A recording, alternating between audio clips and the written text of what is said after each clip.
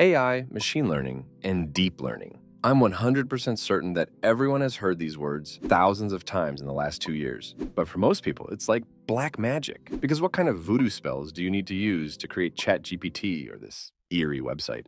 Well, I'm neither a computer scientist nor a mathematician, and you probably aren't either, but I can tell you that it is way simpler than it sounds. But before we start, I would really appreciate it if you subscribed and liked this video. Write black magic in the comments if AI is like quantum physics to you, and I guarantee you'll delete that comment after watching this video. With that being said, let's learn what neural networks even are. First of all, don't think of AI as something advanced like quantum physics. It's just a computer program that uses math and statistics to find correlations in data, and then, based on these correlations, output the desired answer. You can imagine an AI model as a guitar. The guitar is the AI itself, your hand is the data input to the model, and the sound is the output. Now, let's look at real AI. This is a neural network. The nodes you see are called neurons. For now, think of them as containers for numbers. Each neuron is connected to another, and every connection has a value corresponding to it. We call that value a weight. The first column of the neural network represents input neurons. As the name implies, these are the neurons where you input data. The last column, or more commonly layer, contains neurons responsible for the output. The layers in between are called the hidden layers. This is where all the AI magic happens. And that's pretty much it.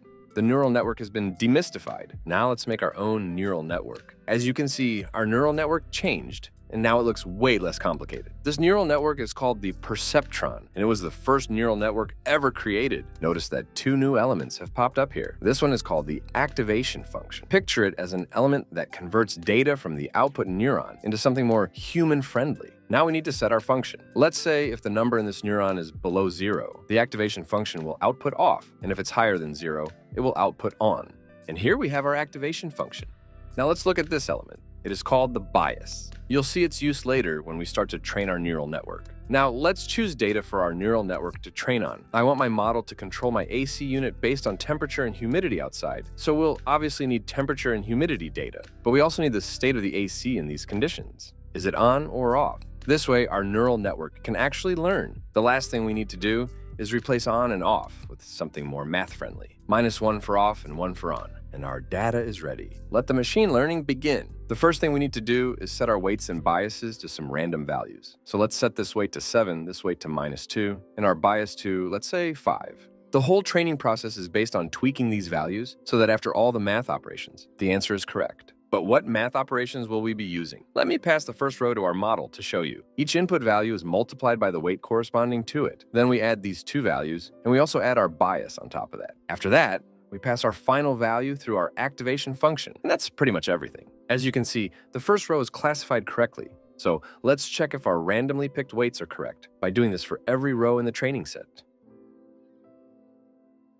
As you can see, the results are completely off, so let's start the training. We need to pick the first value from our dataset that was classified incorrectly, because we are learning from mistakes. Then, we take the value of the correct answer, in our example -1 because the AC unit should be turned off, and multiply it by data from this neuron. Then we multiply everything by 0.3. This value is called the learning rate. If it's low, our learning will be slower but more precise. If it's higher, it will be faster but less precise. Then we add the output of this operation to our weight. Now let's do the same thing with the second weight, but with value from our second neuron. Now let's adjust our bias. We simply need to multiply the correct answer by our learning rate and add it to the bias. And that's it. We trained our model. Or did we? Let's run our data through the model again. And nothing really changed. That's normal when it comes to training AI. We just need to adjust weights and bias and test our model again. And from what I can see, it will take some time. So let me just...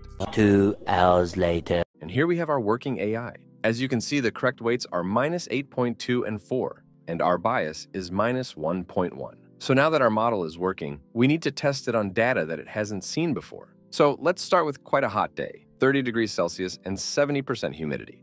And correct. Now let's check a colder day, 20 degrees Celsius and 40% humidity. And it's correct again. And the last one, maybe let's check a hot day again to be certain, 28 degrees Celsius and 80% humidity.